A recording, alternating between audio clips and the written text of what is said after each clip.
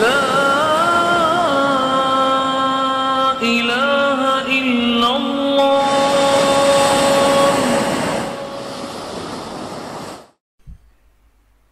To obey him. This is how we develop a love for Rasulullah sallallahu alaihi wasallam, to obey him in whatever he has told us.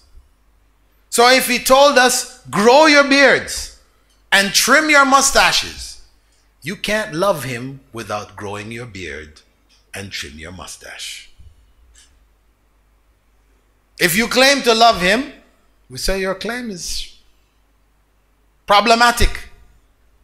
We can't say you don't have any love for him, but your love is deficient. And that external expression is simple. That is the simpler part.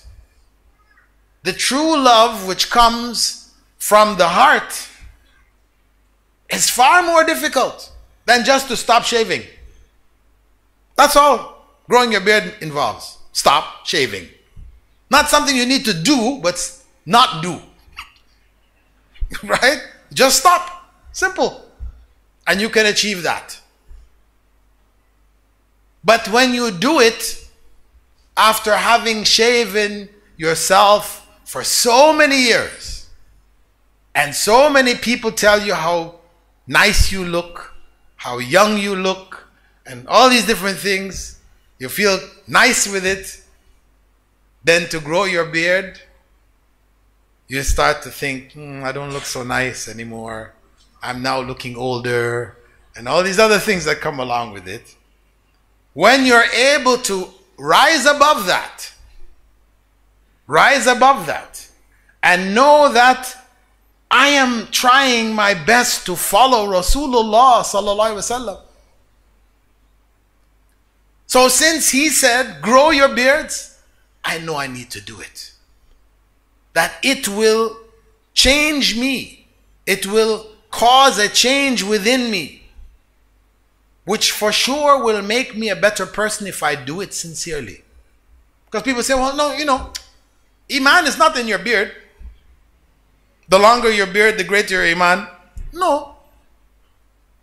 People say, I know people who have big beards and they're evil people. And I know people who are clean shaven and they're very good people. So, this is common argument, people say. It's not about the beard. But if the beard had no significance, why do we think Rasulullah ﷺ said, grow your beards and trim your mustache? Do we think that Prophet Muhammad ﷺ involved himself in trivialities which had no meaning, which have no value, are not important? Because that's what we're saying. If we say, no, I don't need to grow my beard, so then what about what the Prophet ﷺ said? You mean to say he was asking you to do something you don't need to do? You have to think about that one. He was asking us to do something which we really don't need to do. That is a serious thought. A wrong thought. It's misguidance. It's from shaitan. Whatever the Prophet ﷺ told us to do, we need to do it as much as we can.